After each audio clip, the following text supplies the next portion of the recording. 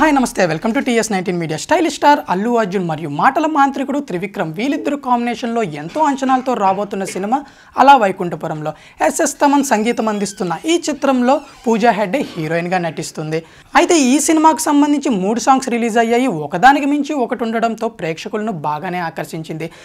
Promotions మొదలుపెట్టిన చిత్ర unit ఈ సినిమాకు సంబంధించి సరికొత్త టీజర్ను సర్ప్రైజ్గా ఇస్తారు అనుకోని సమాచారం. ఇదిలా ఉండగా ఈ సినిమా నుంచి మరొక వార్త బయటకు వస్తుంది. ఇందులో అల్లు అర్జున్ ఒకడా ఇద్దరా అనుకొని చాలామందే చెప్తున్నారు. అయితే అల్లు అర్జున్ ఇందులో డ్యువల్ క్యారెక్టర్ వేయబోతున్నాడని చాలామందే చెప్పుకొస్తున్నారు. సో ఒకసారి పల్లెటూరు గెటప్లో కనబడితే మరోసారి సూటు బూటు వేసుకొని సర్ప్రైజ్ ఇస్తున్నాడు. సో త్రివిక్రమ్ కూడా ఈ సినిమాని క్లాసిక్ మూవీ అయిన ఇంటిగట్టుని స్ఫూర్తిగా చేసుకొని తీస్తున్నాడు అని చాలామందే చెప్పుకొస్తున్నాడు. వాస్తవంగా ఏది నిజ నిజాలో తెలియదు కానీ సో ఈ సినిమాలో బన్నీ పూజ వీళ్ళిద్దరు రొమాన్స్ అదిరిపోతుంది. ఇంకా ఈ సినిమాలో ఒక ఐటమ్ సాంగ్ కూడా ఉండబోతుంది. అందులో కాజల్ అగర్వాల్ నటించబోతుంది అని సమాచారం.